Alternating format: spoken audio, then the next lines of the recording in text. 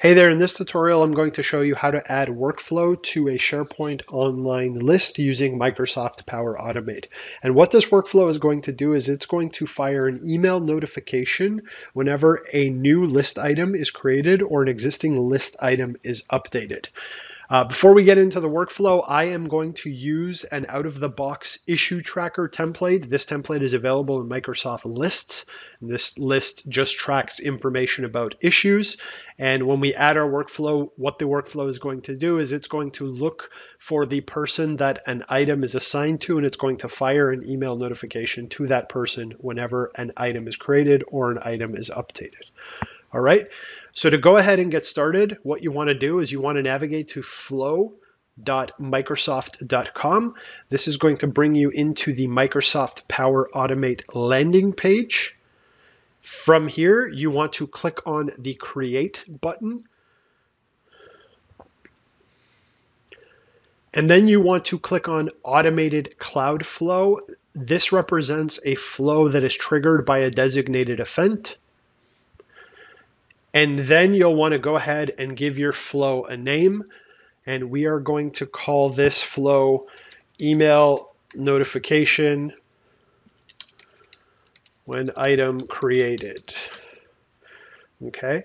And then the next step is to go ahead and choose the trigger for your flow. And in this case, what we are going to do is we are going to click on when an item is created or modified, and you can see the description. So this is going to trigger whenever a new item is created and every time an item is modified. Okay, so we're going to select that, and then you want to go ahead and click on Create. All right. This now brings us into the Flow Designer, and you can see here we currently have one box on our page here.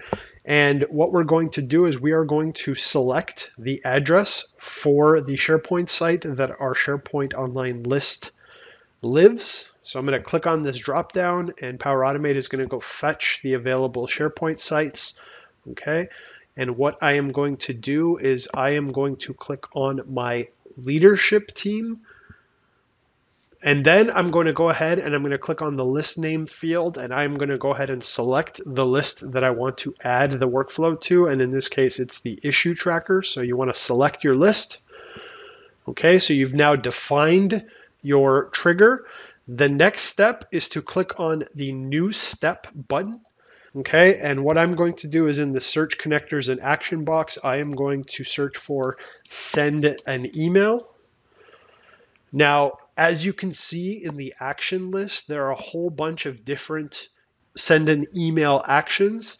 So you can choose whichever one you want. I am going to go ahead and I am going to choose the send an email V2. So this is going to fire an email through my Office 365 Outlook account. Okay. So what we're going to do now is define an email template that should be fired whenever a new list item is created or an existing list item is updated.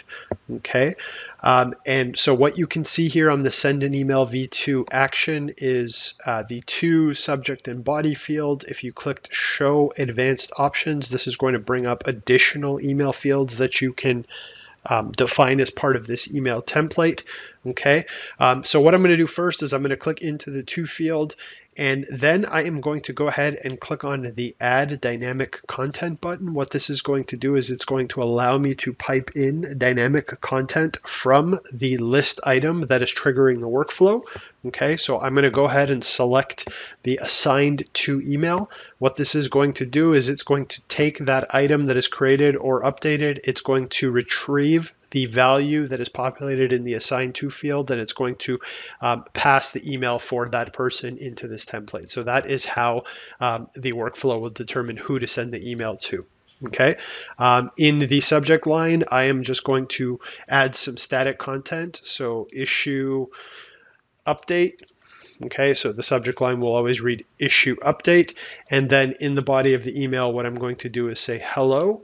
And again, I'm going to pipe in some dynamic content from the dynamic content menu here, and I'm going to pipe in the assigned to display name. So this is going to take, again, the person that is in the assigned to field. It's going to pipe in their display name. So we're going to say hello to that person, and we're going to say, please review the following issue, and we're going to again pass in some dynamic content, and this time we're going to grab the issue description field, okay, and then we're just going to say thank you.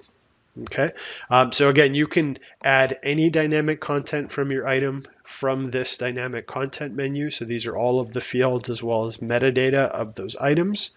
Okay, we're just going to leave this as is for now. And what I'm going to go ahead and do is click on the Save button. Okay, and you can see that the workflow is saved. Now we're going to go ahead and we're going to test this as the next step. Okay, so to test a flow, you want to scroll up to the top right-hand corner of the Flow Designer and you want to click on Test. Okay, and I am going to choose manually. This is going to allow me to go in and manually trigger this flow.